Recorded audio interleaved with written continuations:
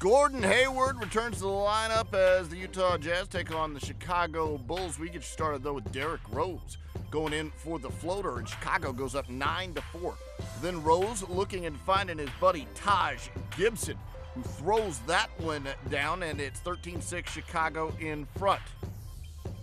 Utah fights back. Raul Neto finds Gordon Hayward open for the three. He had 9 points in his return, 25-19 your count. Joe Ingles then with the alley-oop, and Hayward, does he still have the hop? Oh, yeah, he does. He goes right up and stuffs that one home. Gets it up and barely over, but that counts. And Chicago's lead at 8. Nikola Mirotic dishing to Derrick Rose, who pulls up for the jumper. He had 16 points in the first half. That's good production out of D. Rose.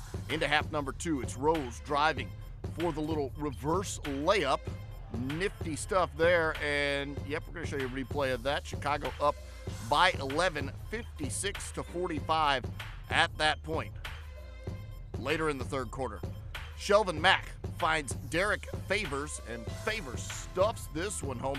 He had 24 points and 6 rebounds on the game in this slow developing play. Still third quarter, Gordon Hayward to Rodney Hood for the open three. Hood had 14 points on the game, 58-52. Chicago a 6-point lead after that three-pointer goes down. In the fourth quarter, Bobby Portis dishing to Jimmy Butler. Jimmy Butler using the bank, 13 points, 5 rebounds, 6 assists for Butler. It's a 14-point advantage. And then to finish this thing off, it's D. Rose, 22 points, 4 assists on the night. Chicago gets the W by 7. Your final score, 92-85.